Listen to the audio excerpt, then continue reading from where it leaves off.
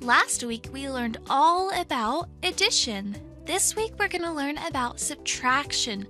So when you add something, that means you're getting more. You're adding things together. But when we subtract, it means we're taking things away. Say that with me. You're taking it away. Nice job. So, for example, if I had 5 pencils and I wanted to take 2 away, 5 pencils and I want to take 2 away, how many are left? We started with 5 and we took away 2.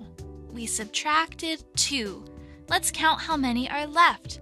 We have 1, 2, 3. So 5 subtract 2 equals 3. Let's try another example. So if I have 4 apples, here they are, 4 wonderful apples. I have 4 of them and I want to give away 2. So that means I want to subtract 2. 4 subtract 2 equals, let's count how many are left. We started with 4 and we took away 2. So now we have 1, 2. So 4 subtract 2 equals 2. Nice work. Let's go ahead and try one more together, and then it'll be your turn to practice on your own.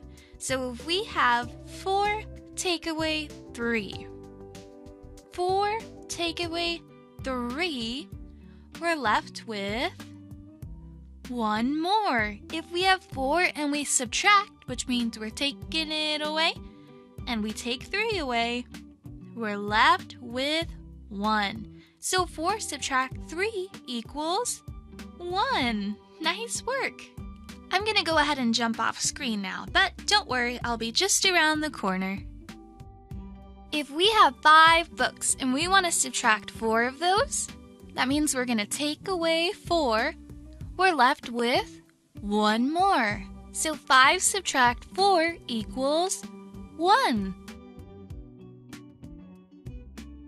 If we have 3 toy planes and we want to subtract 2 of those, so that means we're going to take away 2. We're left with how many? 1. 3 subtract 2 equals 1.